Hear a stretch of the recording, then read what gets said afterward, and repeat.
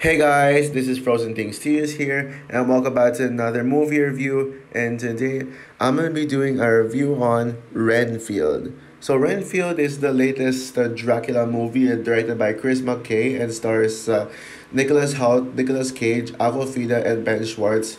Basically, the film tells the story of Dracula's henchman named R.M. Renfield, who has been working for Dracula for ages, but he realizes that he deserves a life outside of working in Renfield because that's pretty much all he's been doing for his life. So he attends this church group that's the church meeting group to psych for psychological support and stuff, and then he gets into this mobster that is looking for Dracula. And then he Renfield comes across this cop named Rebecca, and once he meets Rebecca, he's able to find life, and he must uses the life that he's making in a way to step away from working with Dracula. Yeah. So yeah. Renfield's a movie I've been kind of excited for when I saw the trailer. Like I've heard of this movie before. I've heard of the movie titled Renfield, but I was like, I'm not interested. I don't know what this is, but like, I decided to check out the trailer for it, and it looked really interesting. Not gonna lie. And also I remember getting this trailer when I saw Scream 6 and John Wick Chapter 4 in theaters. Good times. But yeah. I'm not really a huge fan of Dracula movies. Yeah, Dracula Untold could have been good, but it's kind of a waste of potential, and it tries way too hard to be Lord of the Rings, but with Dracula, but it's not. Yeah, I actually watched Dracula Untold when it came out, like, but at home, not in theaters, and it was pretty decent at first when I saw it, but yeah, it's not good. And don't get me started on the Hotel Transylvania movies yet. Those babyish, cartoonish Dracula movie, but probably the most annoying Dracula I have ever seen. Yeah, I'm sorry, I don't like this Dracula. Yeah, I'm saying Brian Holt. I can't stand him as Dracula, even though I do have some respect for Brian Holt. He's a great YouTuber, but he shouldn't have. But I think Dracula was just the wrong character to start with when it comes to actual voice acting. But yeah, Hotel Transylvania before another time. I may do a rant and I may review these movies eventually. But yeah, now we got a new Dracula movie with Nicolas Cage as Dracula, and the thing that interested me the most is Nicolas Cage as Dracula. I think that is a perfect casting, and I wouldn't say Nicolas Cage is one of my favorite actors, but I know that Nicolas Cage has a huge fan base, and I can totally see why. I mean, he has some really great films, some low budget movies as well, like Willy's Wonderland, for example, which I'm sorry, guys, I still hate Willy's Wonderland. I think it's Willy's Wonderland is just a fire as a phrase rip off. And and yeah, so but even though Dracula isn't really the main character is actually Nicholas Holt's R.M. Renfield. Nicholas Holt is kind of an underrated actor. I think this guy deserves far more recognition. I mean, I loved him in X-Men, Beast and X-Men. I think Beast is still Nicholas Holt's best performance in my opinion. Yeah, Hank McCoy gave Beast, yeah, from I don't remember from all the X-Men prequels. And then you got him in The Menu, which is a phenomenal movie. Although Anya Taylor-Joy was the main reason why I love The Menu is amazing. Yeah, it's a masterpiece, and highly recommend watching that film. But yeah, now we're getting into this latest film, Renfield. Oh yeah, and also by the way, I do want to talk about also the fact that Aquafina was it. Yeah, literally Aquafina is in almost every movie nowadays. Like there were some roles where like I think she felt unnecessary and she didn't really need to be in it. She was just there just for the sake of being there. But then she was great in films like Shang-Chi, and then this one. But yeah, so all of those things combined, even though Aquafina was like, I was a little worried about her, was like, I mean, is Aquafina going to be necessary here? Like, But then when I saw her trailer, I was like, okay, yeah, this could be one of her better performances. But yeah, unfortunately though, this movie has some mixed reviews. I was hoping that this sorry. I was hoping that this movie would not get bad reviews. It looked like a film that would get bad reviews, but I wanted it to get good reviews because it looks so much fun. At first, it got actually a pretty good review, a very good score with 86% of Rotten Tomatoes, and I was really happy that Renfield got good reviews because this is the type of movie that again could have gotten bad reviews, but it didn't. Unfortunately, though, the ratings declined and declined and declined and declined. Yeah, it's almost like similar. It's kind of a similar rating declines to Wonder Woman 1984, where I remember it started at 80, it opened at 89%, but then it sank lower and lower and lower and lower until it reached 58%.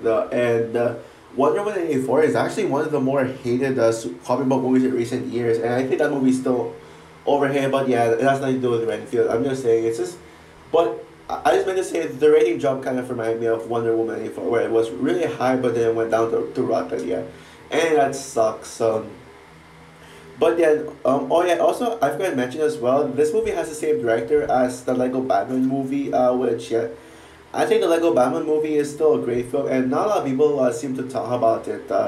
But and then he also did the Tomorrow War, which is underrated. But yeah, after seeing Renfield in theaters yesterday, I gotta say to you all, this movie was really good. I had such a good time with Renfield, and it sucks that the critics gave this movie a rotten score. Yet Pierre and Wendy gets a fresh score. Yeah, I think the critics clearly just hate fun with this in the Super Mario Bros. Movie. Both movies are an absolute blast. They're really fun, but then the critics just feel screw fun. This movie is still bad, but yeah, Renfield is one of the more entertaining movies I've seen this year. It is just a lot of fun, and yeah,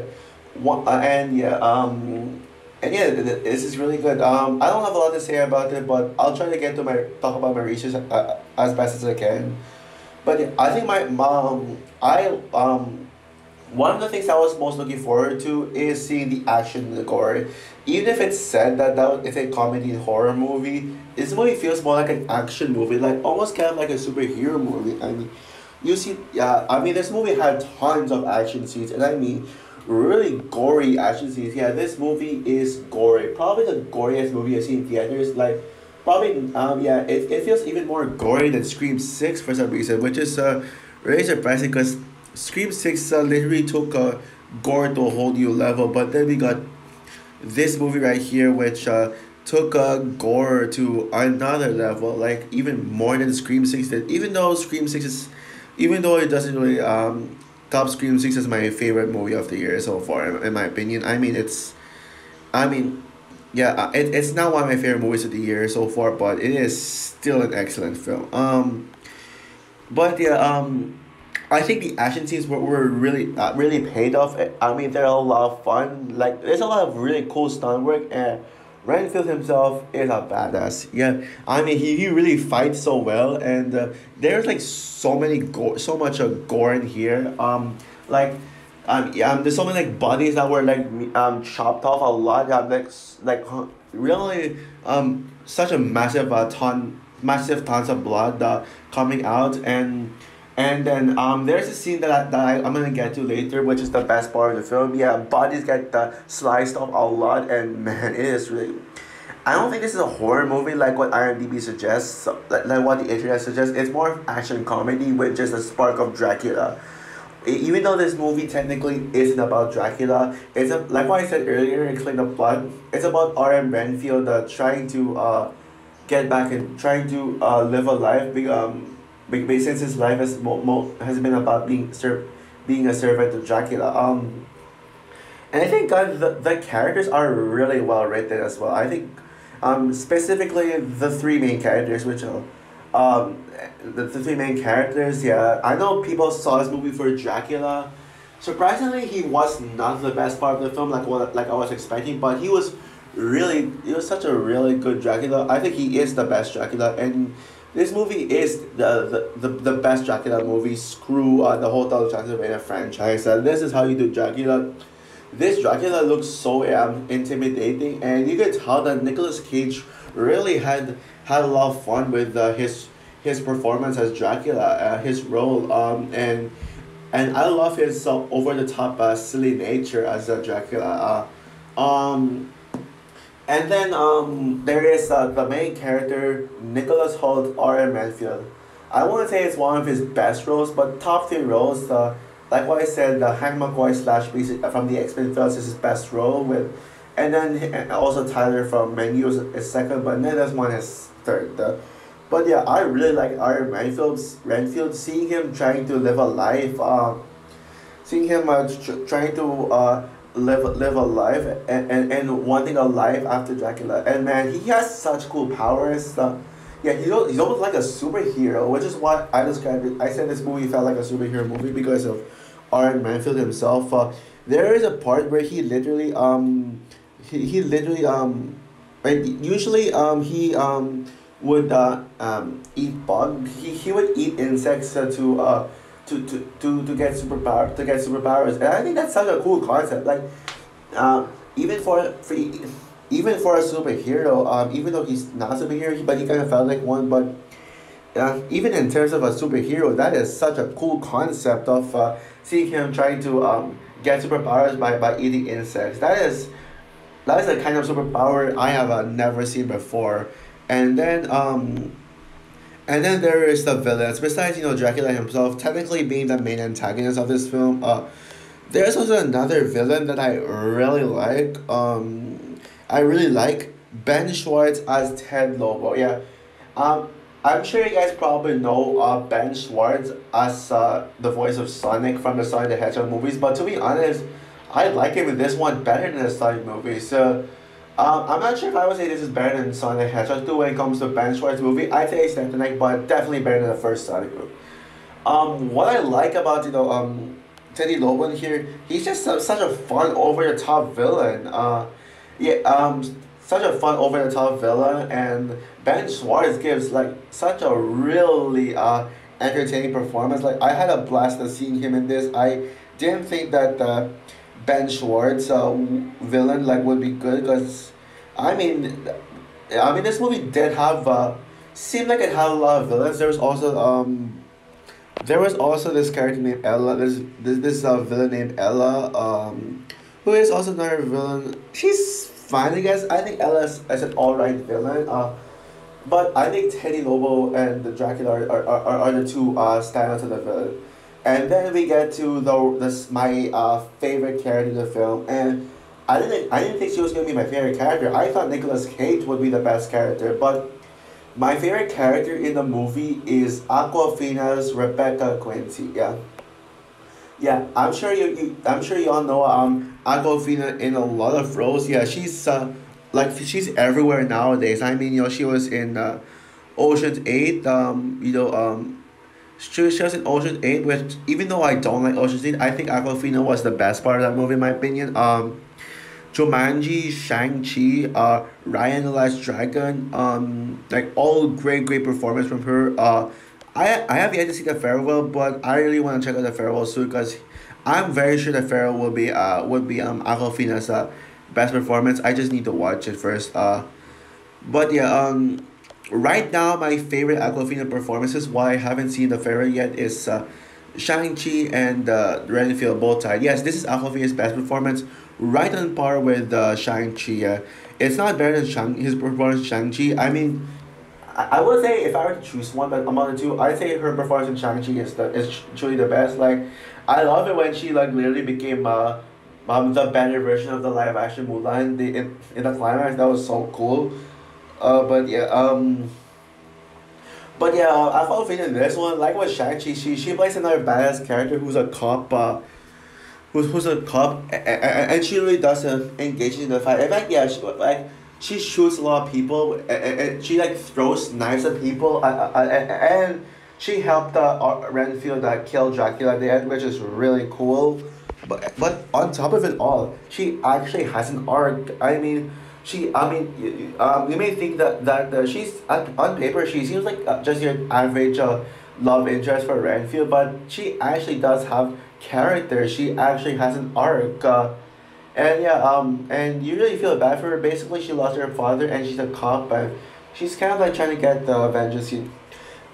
Yeah, something like that. But yeah, yeah, now, yes, there are flaws with the movie. I do have a few flaws, so I'm gonna get to these flaws. These flaws. Yeah. So yeah, I already said one of my flaws. I think Ella is a mad villain. I think she's just there. It should have been just Dracula and Lobo being the villains, but I think Ella felt unnecessary. Felt kind of unnecessary, and she didn't really need to be in the film. Oh yeah, I forgot to mention about Rebecca Quincy. She also had this arc of trying to save her sister from Dracula. So yeah, I really enjoy that part. Dracula and the mobsters. Yeah. Specifically the mobsters, but technically the mobsters are also like have a connection with Dracula. But yeah, I think one I think this movie felt a little far too short. It's only an hour and 30 minutes, hour and 33 minutes, and I mean people criticize the Super Mario Bros. Movie for being in 90 minutes, but I totally understand why they made the movie 90 minutes. I would agree that the Mario should have been longer, but from what we got, I mean it's still really good. I mean, it didn't really affect the movie. That I think things there were explained pretty solidly. The story is pretty solid, not great, but yeah. Renfield though, I think the writing could have been better. Yeah, sure, I love this concept of a henchman trying to henchman of Dracula trying to get alive and stop working for Dracula, but I feel like a much longer runtime would have more story development. It should have been like around an hour, at least an hour and 50 minutes long, or maybe like 10 to 15 minutes, like an hour 45, something like that. It can benefit better from more development. And also there's some plot points in the movie that kind of didn't make sense, and it was kind of like a plot hole. A longer runtime is needed to fill those plot hole. Like, I mean, I feel like having Rebecca arrest Redfield came out of nowhere. Cause you know you see like Redfield mourning and I thought the Rebecca already knew that Dracula existed, and I mean you should realistically Rebecca would have thought that knew that the mobsters came into the the meeting church and killed everyone, or either them or Dracula. But why would she arrest why would she arrest Renfield, and then she suddenly just hates him for no reason. Although I would say Renfield and Rebecca do have great chemistry in this also, but I think the biggest plot hole in the movie is how exactly did the Dracula betray Renfield and Dracula betray each other. Yeah, I knew that was gonna happen based on the trailer because I knew that Dracula was gonna be the villain, but like, and based on the story, yeah, he didn't want to serve Dracula anymore. But like, how they handle that plot point, having Renfield, um, having Dracula find out that Renfield betrayed him, and also it's not really well explained as to how exactly Renfield betrayed him and why. I mean, the explanation is really like not well written, and it's kind of confusing.